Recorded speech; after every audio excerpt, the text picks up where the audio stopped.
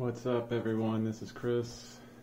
Welcome to Daily Art Day 2834. It's a very early morning. Right now it's 4:30. I just finished about a half an hour of art. Got up a little bit earlier than I normally do.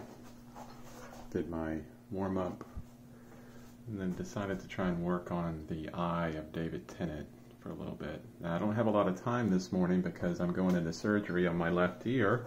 Hopefully I can get hearing back in my left ear. Awesome.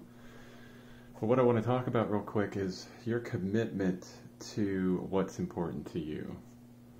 For me, it's my artwork. For you, it could be anything.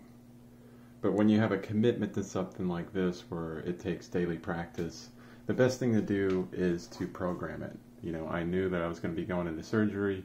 I knew that I have to get up early, get there at 6 a.m., blah, blah, blah. So I planned it first thing. I made sure that I got up early, that I got my warm-up in, did my morning stuff, that kind of thing, and then got a little bit of drawing done.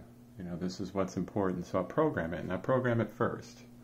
If you go throughout your day and you're just kind of like, meh, I'll get it done whenever I can, it'll never happen, and there will be a little bit of anxiety in your mind for the whole day. When am I going to do my artwork? When am I going to do this? When am I going to do that?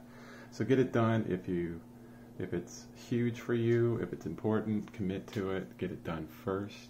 Get it done in the time of day when you have the most energy also. Stay committed. I'm committed to my creativity. I'm committed to my art, no matter what time of the day.